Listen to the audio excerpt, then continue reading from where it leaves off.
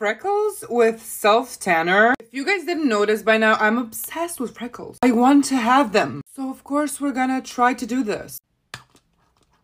This could be really cool, or I'm gonna look really dirty. I'm also gonna contour a little bit. I'm using a wet brush for this. I lightly dip it in. I tried it on my hand and this doesn't look like freckles. It looks like a skin condition. Okay, let's go. Oh, damn. Why do they look good?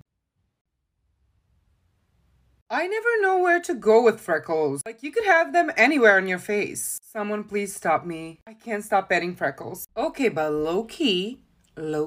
Call me strawberry shortcake. These are some serious dots. We're gonna wait an hour and then I'm gonna get back to you with the results. Please keep your fingers crossed for me.